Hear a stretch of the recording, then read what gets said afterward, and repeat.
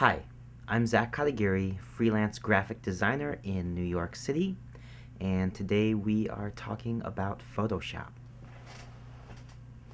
One of the more useful tools in Photoshop is the blur tool.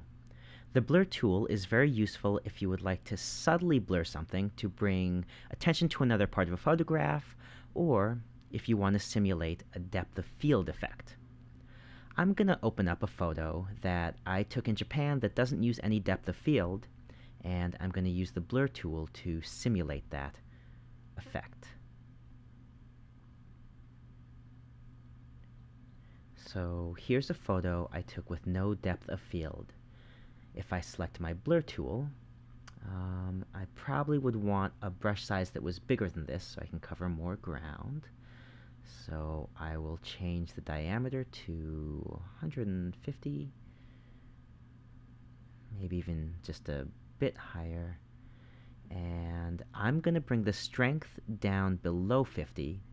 The lower the strength you have, the more you can kind of fudge around without really affecting anything. It just helps add some subtlety to your actions. So I'm just going to work now on gradually blurring things out.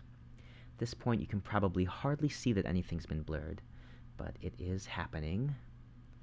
And as I go over and over the photo, things become more and more blurred. So what I'm doing is I'm progressively spending more and more time on the parts of the photo that are further away from the focal point.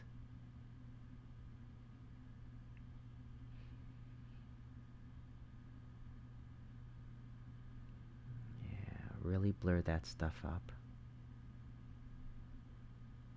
And when all is said and done, you can see that the photos on the right side are much clearer, and the photos get more and more blurry the further you get. I've added both the depth of field and called attention to a specific part of the photo that I wanted to highlight.